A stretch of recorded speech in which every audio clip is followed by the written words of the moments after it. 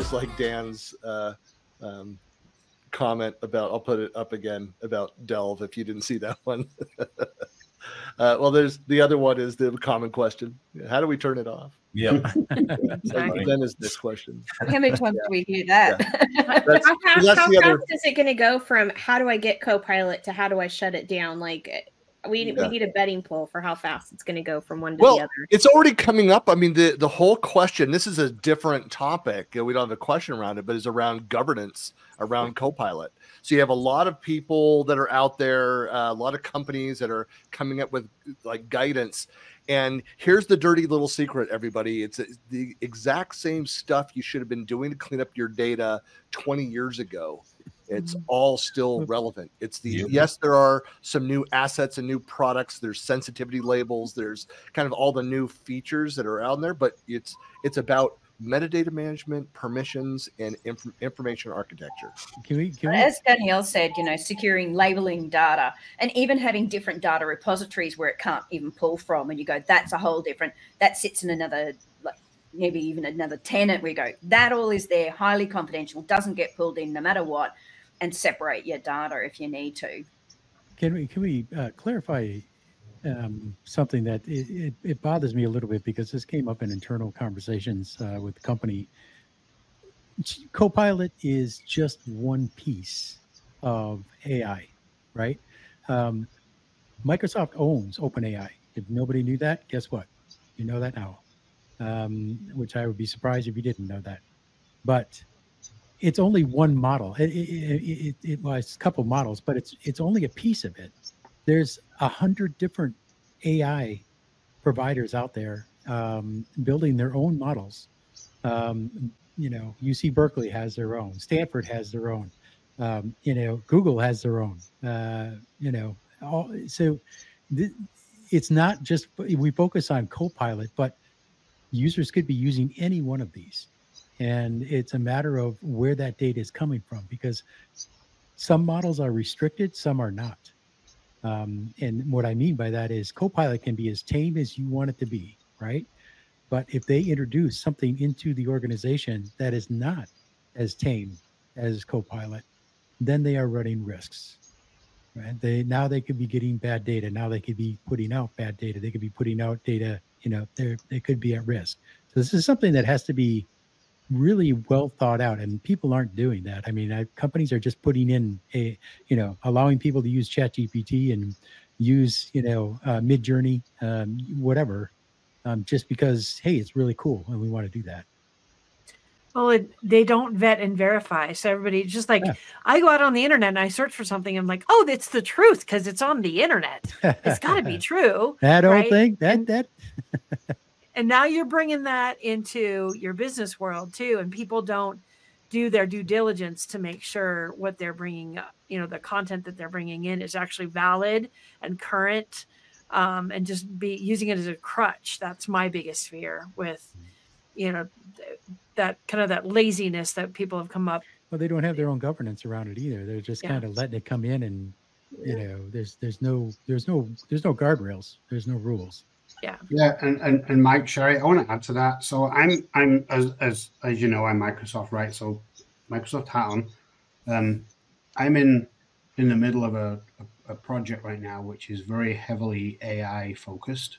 As you can imagine, a lot of our new features and new capabilities, we're trying to drive AI as being the primary kind of enabler, if you like, for a lot of those capabilities.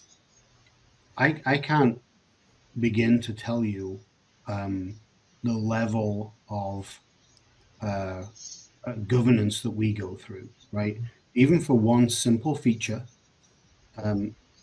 we already announced this at Ignite last year, so I'm not over speaking, right? Simple things like metadata extraction from existing documents and contracts. We already announced that. But the level of governance that we put around that and the guardrails around responsible AI, it's such a huge piece of work that every product team has to go through if you want to implement any kind of AI into a Microsoft product. It's to the point where the the PMs and the engineers are so frustrated, right? We just want to get the job done, but we're really, really, really focusing on responsibility, right? It's all about responsible AI and doing things the right way. That's something that's really been, it's been great to see.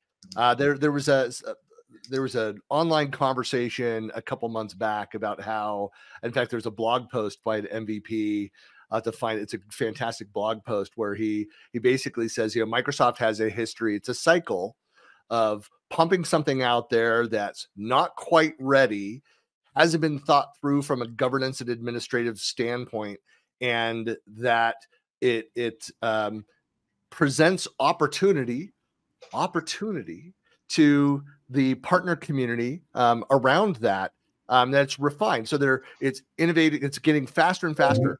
But with that over time, it's like, especially around Copilot, Microsoft was very upfront at helping lead the discussion around the ethics of AI and the need for governance.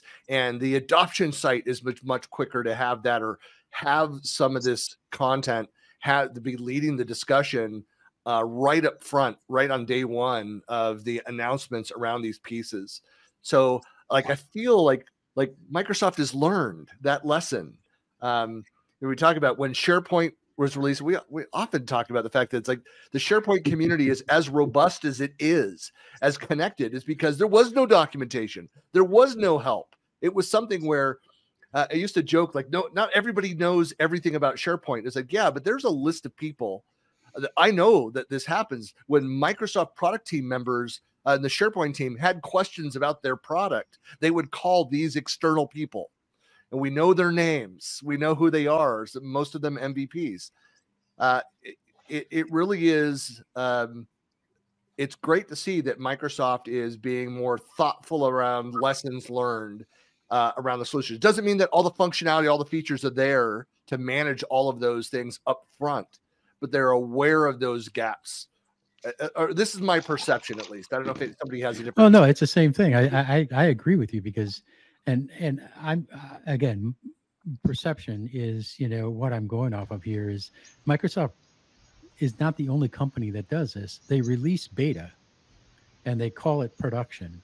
So I'll give you an example. Copilot for Windows 11. New Outlook. When Copilot for Windows 11 came out, it was beta. Okay. It would fail half the time. Whenever you would ask it something, it wouldn't know an answer to. But they're using the consumer as their testers. That's why you have Windows 11 Insiders Edition. That's why you have the Windows Server Insiders. That's why you have Azure Insiders.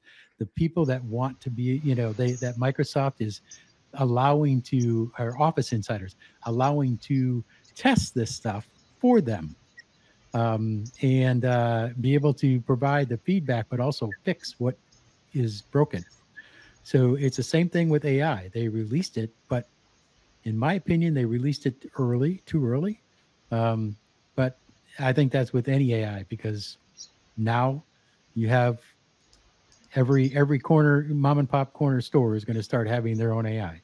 And it won't necessarily be, factual, or it won't always be, legitimate.